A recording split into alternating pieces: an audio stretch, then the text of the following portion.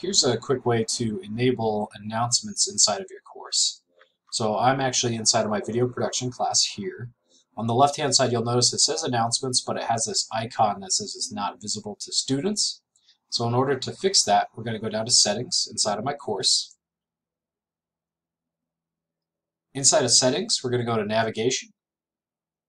And in navigation we're going to find announcements here, and see it says drag items above this line. So we're going to take announcements, drag it up here, and you can set it anywhere inside of this list that you'd like. So if you'd like it to appear at the bottom or the top, you can just drag it around. So once you've done that, you're going to go to the very bottom and click on Save here. So once you've saved that, that's now available for your students to see over here. What we're going to do is click on it, and we're going to make an announcement. Once we do that, it'll publish it live, so that right now, since there's no content, the kids can't see it.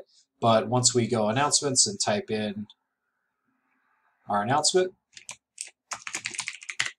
and give it a title, and then obviously you can choose anything else you'd like to add, files and stuff like that. Delay the posting, so if you want it to post like on a Tuesday instead of whenever, you can set all that up in there, and then when you hit save, it's going to publish it directly to Canvas unless you've hit delayed posting.